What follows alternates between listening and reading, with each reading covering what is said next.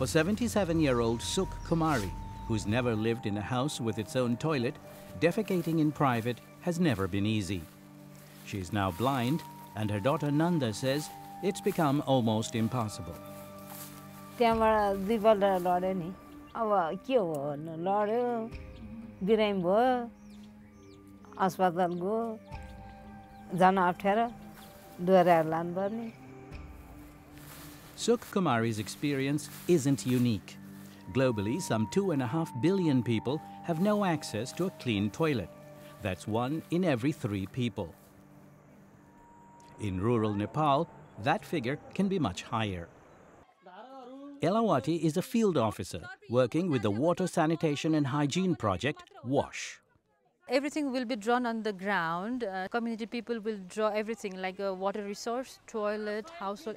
People will realize, okay, if we defecate outside, then this will directly contaminate water resource.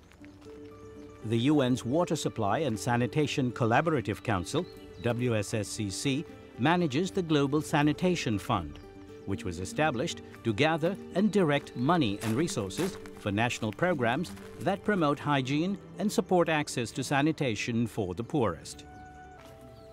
Dinesh Pakarin is building his first toilet.